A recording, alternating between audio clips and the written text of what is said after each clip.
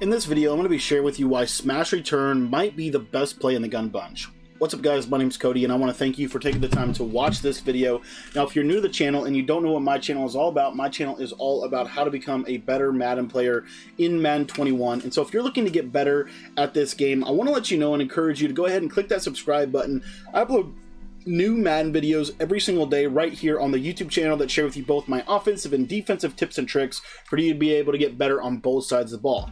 Now, one other way that I think you can actually get very, very good at this game is through ebooks, written game plans or written guides that basically explain to you how to use every piece of a playbook or every piece of a formation to cohesively put together a scheme. And I've done that out of this gun bunch for you. I actually have a full ebook out that basically is a detailed game plan or detailed strategy guide for how to use this gun bunch as your #1 offensive formation out of the Jets playbook. And so if you want to get that full guide, it is available for just $15 in the description. There's my Jets ebook. Just head on down in the description. You can pick it up. It's an amazing, amazing ebook that will literally teach you step by step how to master this gun bunch, which has been the best offense probably for the better part of the last decade in the Madden community. Alright guys, so I'm going to be breaking down with you today basically just a very phenomenal way to use this play, smash return. Now if you don't know, a lot of people like to set their zone drops in their coaching adjustments, but for the purpose of this video, I want to share with you this without zone drops first, and then I want to move into what it would look like if they were to begin dropping their zone coverages. So we're just going to come out in some different varieties of coverages here within our nickel 3-5 wide defense, and the first coverage that we're going to test is we're going to test this play against the cover 3 sky drop. So as you can see here, I'm audible to cover 3 sky, and all we're going to do is from an adjustment perspective is we're just going to take the R1 receiver, which is the slot receiver in this example, and we're going to put him on a streak. And then we're going to take this this circle receiver, and we're just simply going to motion him all the way to the numbers and basically snap the ball as soon as he kind of gets out there enough. So motion him all the way out and then kind of snap it right in that little pocket. And what you're going to see is he is actually going to be able to serve as a 2-window type of route. You notice that curl flat zones, which are probably the best zones in the game to defend this as far as a stock zone, the curl flat zone is going to simply go down to this little flat route right here. You see this little delayed corner route does an amazing, amazing job. As you can see right there, it gets to the corner and does a very, very good job. Now, that's a number or a stock curl flat zone. Now I want to show you a stock cloud flat zone. So what you're going to see here is I'm going to basically shade coverage down and shade coverage up. And what that's going to do is it's going to create a cloud flat on the outside. I want you to see how this does against this zone. As you see, once again, he drifts to the inside. And as you can see, this little angled corner route does a phenomenal job of getting separation. The next defensive coverage that I want to show you is a quarter flat zone on that side. So what we're going to do here is we're going to shift to cover 3, but we're going to or to cover 4 drop, I apologize, but basically we're going to shift it into basically a cover 3. As you can see right here, you know, we've basically recreated a cover 3 style defense. We got outside thirds over there, and I just want you to watch kind of how this is going to play. So again, you're going to snap it right about here. And as you'll see, this quarter flat also will allow this corner route to get wide open. As you can see there, it beats every stock coverage. The last coverage that we're going to be testing is we're going to share with you what it would look like if they're going to run a cover 2. And I just want to show you a cover 2 style coverage. Now this is a cover 2 style coverage with a purple zone over there. So we're going to go ahead and put a curl flat and a cloud flat over there. And I just want you to, again, watch this zone. So again, you're doing this little motion out tactic. What you'll see is the zones will drift inside. And as you can see, as long as I don't get to throw out a sack right there, I'm going to be able to complete that ball. So let me show you that one more time here real quick. And then we're going to start talking a little bit about zone drops. So as you can see here, you know, we've got the purple zone, the yellow zone, and obviously the cloud flat. Obviously a hard flat wouldn't cover this. Hard flats aren't going to go anywhere near that deep enough. But as you'll see right here, just basically pass leading him up, and you see that I do have a window to be able to throw this. Now again, if you have been following the channel for any length of time, you would know that we actually just released this gun bunch ebook to our community. And so if you want to get this full ebook, it is available in the description. It shows you how to use everything out of this gun bunch offense. Again, you'll see it right here. Just simply pass lead it up, and as you can see, it gets over that stock cover 2 Tampa 2 style coverage. Now, the last defense we want to test before we go into zone drops is the cover 4 match coverage. So really quickly here, I want to show you what happens if I just run this cover 4 quarters, and all I'm going to do is I'm just going to streak the right R1 receiver, but I'm not going to motion anybody out. What you're going to notice here is that this corner route is going to go ahead and get covered. As you can see, there's 2 defenders in the vicinity, in the way to be able to stop this. Now, it's going to get a little bit better for you due to the motion out tactic of that circle receiver. So all we're going to do is we're just going to motion him out to the numbers, wait for him to kind of almost start to set up, and then what you're going to see here is a completely different defense. And as you can see, that square or that tight end does a lot better of a shot at beating this. Essentially, the defense is going to see the circle receiver as a vertical threat whenever you motion him to the outside, and that's going to make them essentially play man-to-man coverage onto him, and then it's going to allow a little bit more room for you to be able to hit that X receiver. Now, obviously, cover 4 quarters probably does the best job as far as a stock coverage in the game against this route, but let me show it to you one more time here. And again, you're just waiting for him to kind of get out there just like that, and then all the way, and I'm just going to outside pass lead it, as you can see right there, pass lead it to the open grass, and we're able to hit that route. So as you can see here, it basically beats every stock coverage in the game. The one coverage that's going to give it a little bit of issue is man-to-man coverage. And what I'm going to encourage you to do, you cannot do this in regs, but in MUT, you can definitely do this. And you're going to notice that people are going to start setting their zone drops to the standard traditional 25, 5, and 5.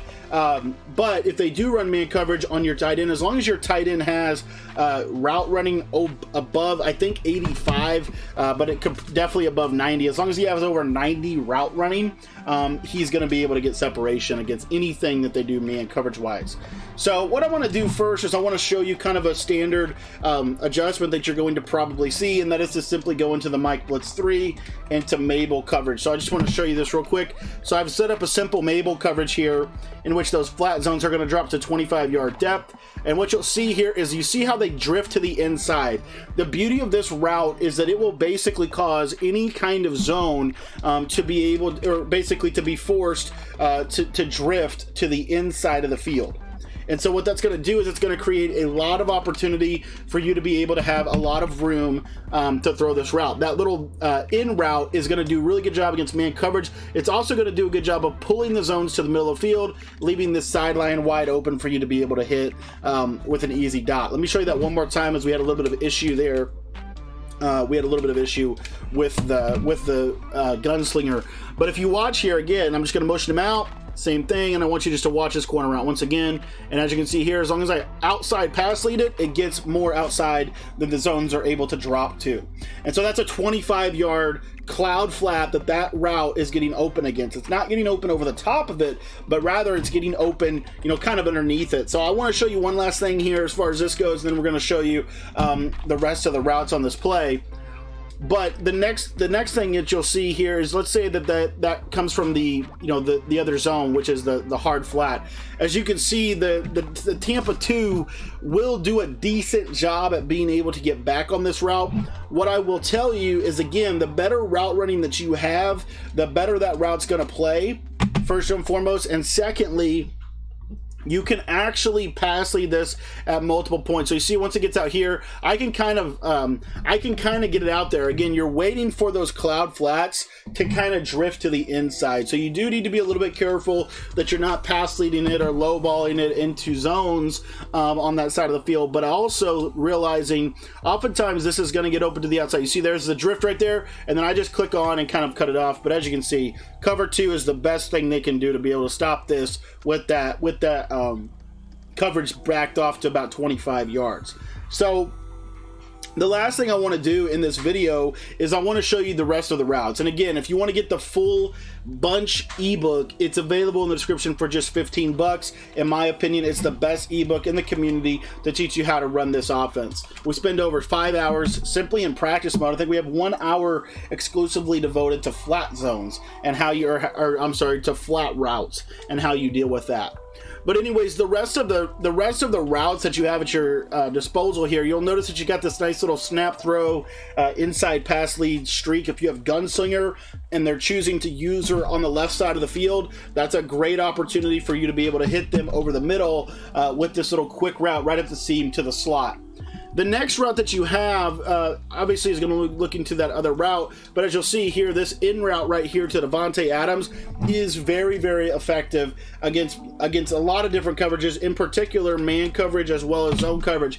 Whenever they're running Mabel coverage, or they're, you know, putting their hooks on like 5 yards, you're going to be able to hit this little route right here. As again, you're basically going to have a high-low read between the in route from the left side and the in route from the right side that you're going to be able to hit. Now, let's say that they run some man-to-man coverage. Sometime, again, if you have that tight end, if he has good route running, he's going to be able to get open against that man-to-man coverage. The other thing you have going for you is this circle route will almost always get separation against man coverage. As long as your receiver has decent route running, he doesn't even have to have that good of route running, but you're just going to see, because of the motion and because he's unbumpable, you're going to be able to have a lot of success with this route against man coverage. You see right there, inside position, click on. It's a nice, easy check down. You might want to possession catch that if you're in a game, but as you can see, it does a really good job. And then the last route that I really wanted to hit on is this, again, this high-low between your running back.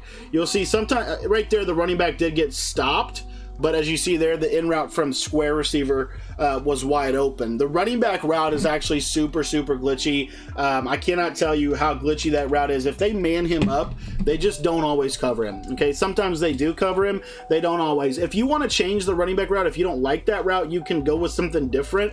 But as you see against the drop, especially whenever they start using things like zone drops and stuff like that, you're going to see that that blue route just gets in a really tender spot of the defense. And so I really like to use that running back route. Again, if you want to put him on a wheel route, you want to put him on an option route, that's fine as well. But I do enjoy the blue route, especially just as a late check down. Also, the cool part is, let's say that they send pressure at you. So like, let's say that they blitz everybody. As long as you ID the linebacker on that side, if they blitz that linebacker, most of the time that running back will block. You see right here, he just stays into block, and now you have a lot of time, and then once he gets up, he's going to go out on a route. So anyways, guys, that is smash return. It's one of the most underrated plays in the bunch arsenal. It's a very, very good play, and if you want to get my full gun bunch offensive ebook, it's available for you right now. You can pick it up for just $15 in the description.